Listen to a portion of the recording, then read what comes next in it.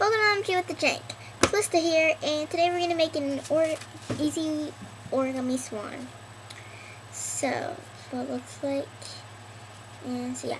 And if you don't want that white showing, you can use double color sandpaper. So what we're going to do is start close-up facing down and just fold it diagonally in half. Get a nice big triangle. Alright, unfold it, and we're going to take our two edges and fold them to the center. And we're going to fold them like this. So when we fold one of the sides, we get a triangle shape. And we're just going to do the same with the other side.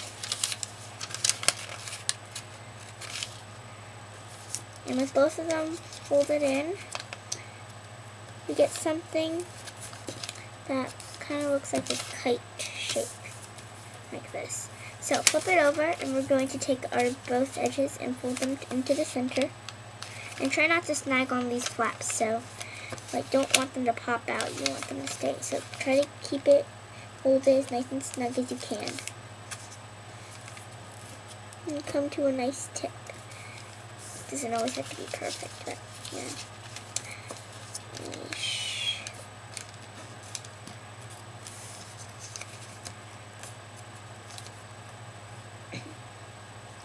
So now this is gonna be like our tail part-ish, and this is going to be our like head. So I want to take our pointy head and fold it all the way to this point of our tail. Make a good crease. Try to round it out as good as you can. Alright.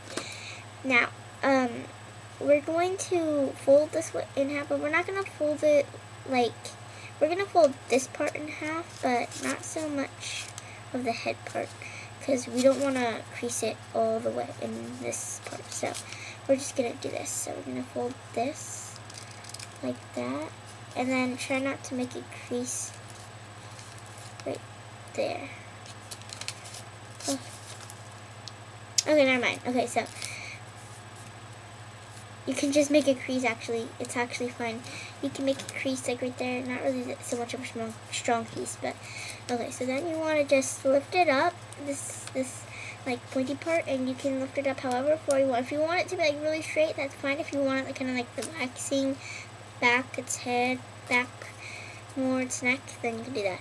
Alright, then we're just going to open up this, not too much, but yeah, so we're done. We just got to make the head part. So basically kind of like what we do for a crane almost. Fold this down however much you want, and then you just push it up a little bit, and then back here you want to close that, and at the same time you want to make sure that you make a crease up top here and fold this head in half, so you get something like that. And there you go. That's the easy origami swan. Alright, and you can make different one of these. You can make smaller ones. Oh, and like I said, you can adjust them differently and stuff like that. So yeah, so thank you very much for watching, and please subscribe, and yeah, so thank you very much. Bye bye.